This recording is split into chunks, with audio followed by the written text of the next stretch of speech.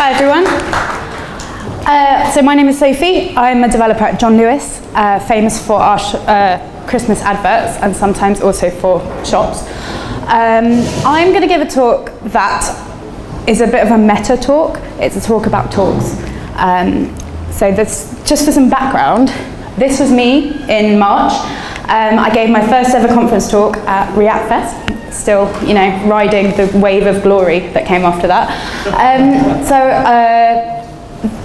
Yeah, my first ever talk, I was absolutely bricking it, no idea what I was doing. So I kind of thought, who am I going to ask for help with this? I don't know what I'm going to put in my talk. So I asked Twitter. So I followed quite a lot of cool people on Twitter, and so I asked them, people who've spoken at conferences before, what is one thing that you wish you'd known before you did your first conference talk? And it was quite a popular post. I had to turn notifications off for Twitter. That was an interesting day. But the feedback and the tips I got were so handy that I just kind of put them all together and I wanted to share them because I feel like this advice is just too good to keep to myself, and it really helped me. So I hope that it encourages people to do some talks yourself, especially like we need more women on the conference scene, and just I hope that it encourages you to have a go. So I'm going to take you through the whole process from coming up with a talk, which, full disclosure, I am terrible at, all the way through to the big day itself. So talking about putting it together, practicing, and dealing with technology, which is always fun. So yeah, thinking of an idea is the most difficult thing. Honestly, like it depends what you're doing, what you're working on, but a couple of tips I've had from people in the tech industry have been quite useful. So this is Sarah. You may know her from various conferences, and she actually works for YLD as well. I love this so much. Conference-driven development. So you look up something you want to learn, you submit a talk, and when you get accepted, you cry, because then you have to learn the thing, and then you learn the thing and do the talk. So this is like, I guess this is a talk idea for people who like to live on the edge. So maybe, I don't know, comb through the Mozilla web APIs and look for the weirdest one and submit a talk about it, and then you have to learn how to use it. So maybe not for the faint-hearted. But one that I prefer, and one that actually worked for me, was a tip by Yanni, who you may recognize also from the conference circuit. So it's often like you're having a conversation with someone and you'll mention something that you're using, and they'll be like, what is that? And you say, oh, I thought everyone knew about that. Well, that's a talk. So for me, I did a talk about Redux Saga, which is a library for Redux. I thought it was my first React project. I thought that was just what everyone used. Turns out it's not. My colleague who I was working with said, I've literally never used this before, so you should do a talk about it. So I did a talk about it. So your usual talks, you've got your lightning talks, which are like between 5 or 10 minutes, and the full-length talks tend to be about 20 to 30. Any longer, people tend to stop listening. But those are your kind of average talk lengths. So lightning talk's probably a really good place to start for your first talk. So you got your talk idea, maybe you've got accepted to your first conference. What about putting it together? Don't be afraid to ask for help. So if it's a conference that cares about its speakers, it'll offer you a mentor. So I was given the help of the lovely Sarah Vieira, who went for ReactJS, so she helped me run through it. I also did a Skype run through with my colleagues, so ask your colleagues for help, ask on Twitter, like I did. You'd be amazed what kind of amazing advice you'll get from that. And use your professional network. So all of the people in this room constitute a really great professional network. People you know at work, people you've worked with in the past, friends in the industry. Use every connection that you can. And choose the technology you're going to use to put your slides together, which may seem like an obvious choice, but actually everyone has a personal preference. So I like Keynote. You might like Google Slides, which is great for sharing slides, PowerPoint. If you're a real big nerd, you'll like Reveal or Spectacle, which are two JavaScript slide frameworks They're really good for putting code in, but I just couldn't be bothered and I like Keynote. Readability is really important. So when you're writing your slides, use large text, clear fonts, make sure it's high contrast, and use colour carefully. So for example, don't use two colours next to each other to distinguish information, because some people might not be able to see those colours or see the differences between them. And tell a story in your slides.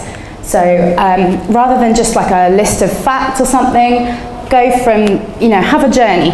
So I'm taking you through from coming up with your slides all the way through to actually delivering the talk. So you want some kind of progression, which kind of keeps the audience interested. And Dan Abramov, for it is he, says, like an inception, what is the one idea that you want to put into their heads? So have your one idea, and that really helps you if you actually need to cut something. If you realise, oh God, my slide's too long, I need to cut something out. What can I cut without getting rid of that one concept that I want to keep in my slides? Don't put too much text on your slides. You don't want to distract the audience. You don't want them to be sitting there reading while you're trying to get your point across. So keep your points concise, talk around them, and you can always share another version of your slides later that has more details on it. Avoid too many animated things. GIFs are so much fun, we all know this, but don't flood your presentation with them because no one will be paying attention to anything except the dogs.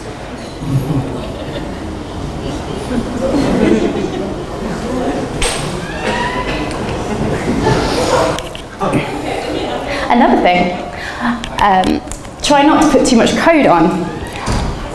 Oh, that's very slow, isn't it? Okay, so the less code you show, the better.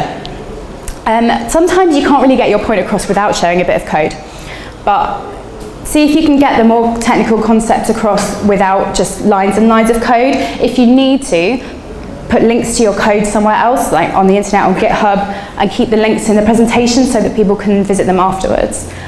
So for my Redux slide talk, I had to use quite a lot of code because I was basically demonstrating how they work, but I think in retrospect I probably could have used a bit less, because really the last thing you want to see when you're watching a talk is just lines of code. And actually this is where Spectacle, the slide framework, comes into its own. It's got this really cool plugin where you can actually go through your code line by line. But that does require learning how to use it, which I did not have time for. So you've written your slides, they're amazing, and now it's time to practice. Practice. Please practice your talk. And it's not just what you say, but it's also how you say it. So think about the way that you're going to deliver your talk. Don't just kind of list out information, make the odd joke, but nothing rude, and for the love of God, nothing offensive. It's not cool. Get a feel for the timings of your slides. So when you're running it through with someone, do have a timer on to see how long you're actually going for. And try out your talk at meetups like this one. So I did a preemptive version of my Saga talk at React Girls in December. So like React Girls is a fantastic place for your first talk. It's just such a welcoming and lovely audience. So I really recommend that. And at work as well, it'll make you look great in front of your colleagues for one thing. And it's just you've got a captive audience basically. And yeah, speak naturally. Don't be tempted to script your talk, because you may think, oh yeah, I know exactly what I'm going to say, I'm going to put some great jokes in, but ultimately if you're reading off the script, it's going to sound really unnatural. So make sure that you kind of know your points well enough so you can just talk freely. And yeah, the importance of practicing, according to Yanni, rehearse 3 times. So first on your own, then with some friends, with some colleagues, and then on a local meetup. And then by then you'll have it absolutely nailed. So I actually practiced my talk with my partner, who is not at all technical, but the feedback that I got from him was really helpful to do with the way that I delivered the talk and the kind of contents of the slides, not from a technical point of view, but from the way that I presented it. So don't underestimate forcing people to watch who don't necessarily know. Sorry, did I say forcing? Don't underestimate the kind of benefit of people who don't necessarily know the subject matter, because they're coming at it from a totally different perspective. And Dan, again, if you haven't practiced your talk, you will run over. So he said he did his first talk, and I think it was 30 minutes, and he only got through like half of the slides. So it's really important to practice and make sure you know how long you're going for. Right, so you've practiced, you've got it all down. It's time for arguably the hardest bit, which is getting the technology to work. So, don't trust the Wi-Fi. Don't assume that it's going to work. If there's a lot of you there at this conference, the Wi-Fi, the network might be completely overloaded. That's happened to me before. So make sure you're not relying on the internet. I mean, if you've got a phone with reliable tethering, that's perfect, but you might not have signal. So make sure you've downloaded anything that you need. You've got offline versions of anything you need. Keep a backup as well. So, for example, you might have to use someone else's computer if one of the adapters doesn't work or if something fails. Keep it on a memory stick. Keep a backup of your backup and a backup of that backup. And yeah, but ask about the tech setup before you come, or if you arrive early, just have a look around, test out your equipment before the talk, just make sure everything is working and you know exactly what to expect. And bring an adapter as well. So if you've got a weird MacBook or something, especially one of those USB-C ones that has like one port, bring an adapter so you know that you're covered. And a clicker as well. This was like £6 from Amazon and it's like cheap rubbish, but it has just saved my ass so many times, so I recommend it. And you look really cool. So, the big question is, to demo or not to demo? That is the question.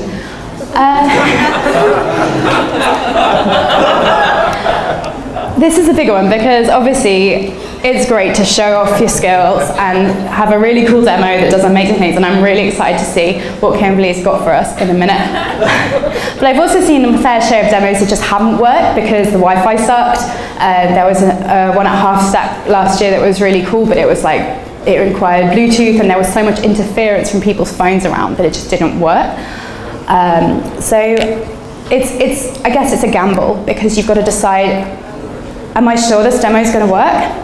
But Queen Sarah Drasner has a backup, and that is record yourself doing your demo beforehand. So she takes screen captures, like screencasts of her actually doing the thing that she wants to demo.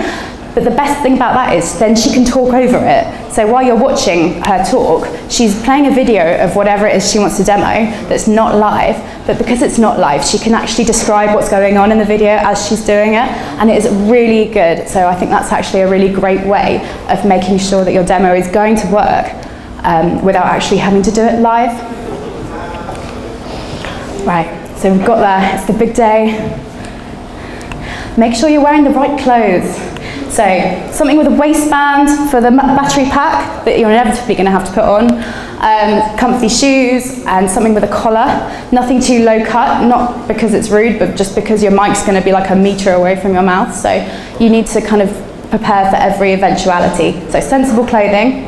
I guess the dress code varies from conference to conference. Most of the tech ones I've been to have been pretty much just jeans and t-shirts, but I guess it depends on your industry as well.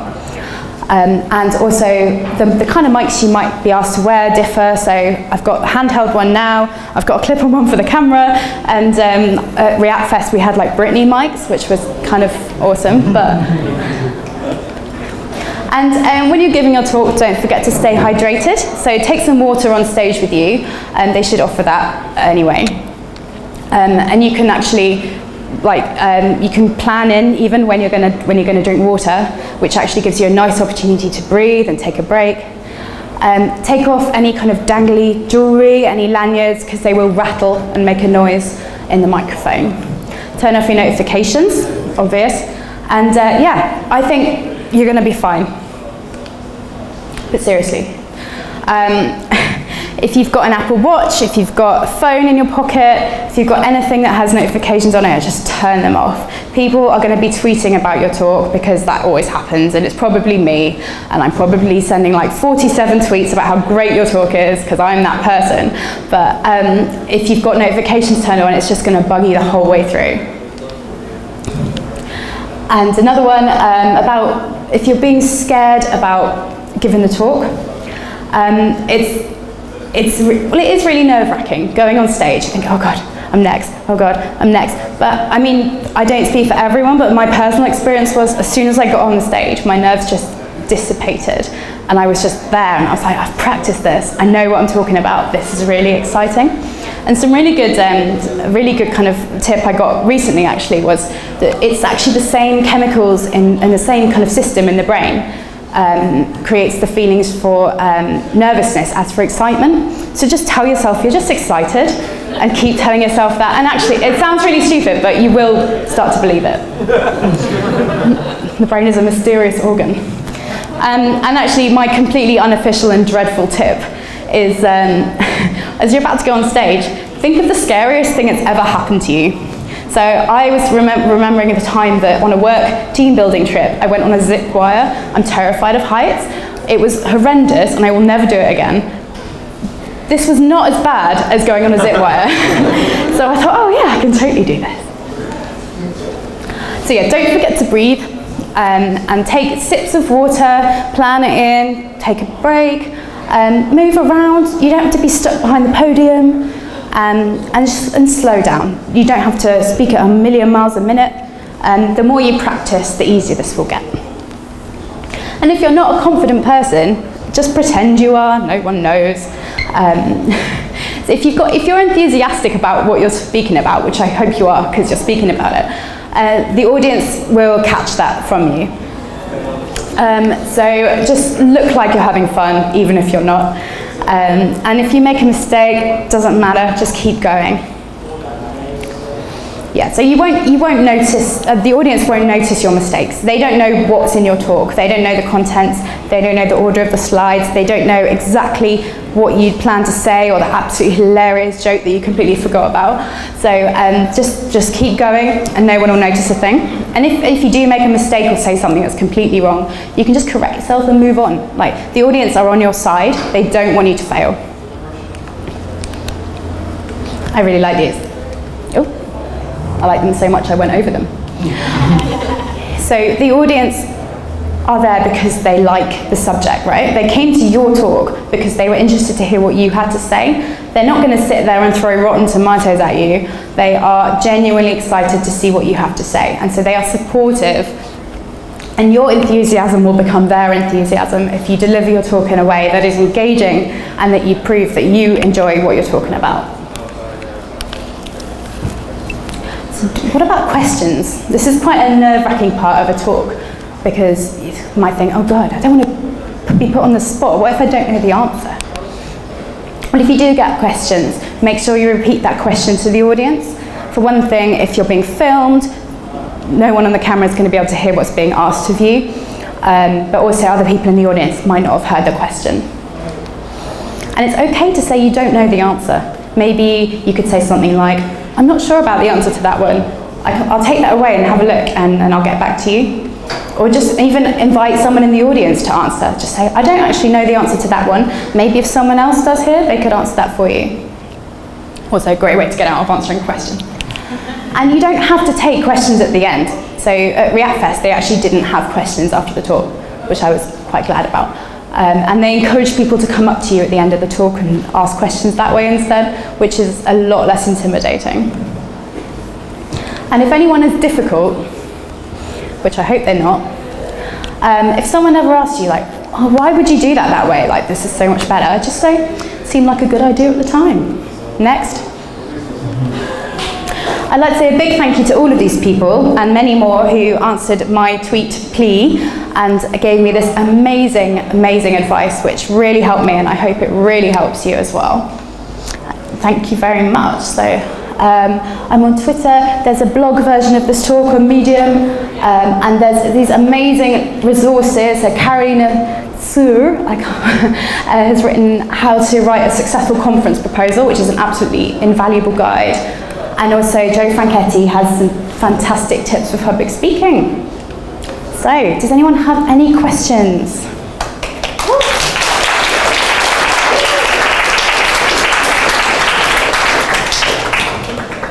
Yes? Hey, how much of your talk do you prepare before you get accepted, usually? So the question was, how much of a talk do you prepare before you get accepted?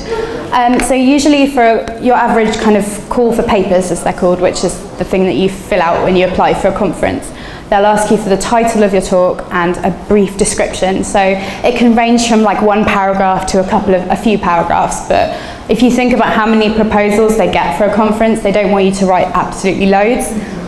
They might ask you how technical your talk is, or whether you want to do a long or a short talk. But generally, I wouldn't write too much of a talk before submitting, before getting accepted, basically. Just a couple of paragraphs. Anyone else? Yes? So let's imagine you have a demo and something goes wrong. So how do you actually switch to the second plan without saying, I swear you have to recommend it? So the question was how to switch to the backup plan if the demo goes wrong. I think have it in the background, ready to go. So you might have, if you've got a video, have a link to it or have it open in the background of your slides. Make a joke about it. Everyone will find it funny because it's inevitable at some point that someone's demo will go wrong. And again, people are nice, people are there to support you, so they won't judge you if your demo doesn't work. Yeah. So I think just kind of prepare for every eventuality, have it ready, just in case you do need it. Yes? Would you recommend screencast recording software? Would I recommend screencast recording software would I recommend? I have used one on Mac called CAP, K-A-P. It's quite cool because you can make videos and like talk over them, and you can also make GIFs. That's the only one I've actually used, so I have to recommend that because I have no other experience. Cool. If anyone else has any questions, please find me in the break. Thank you very much.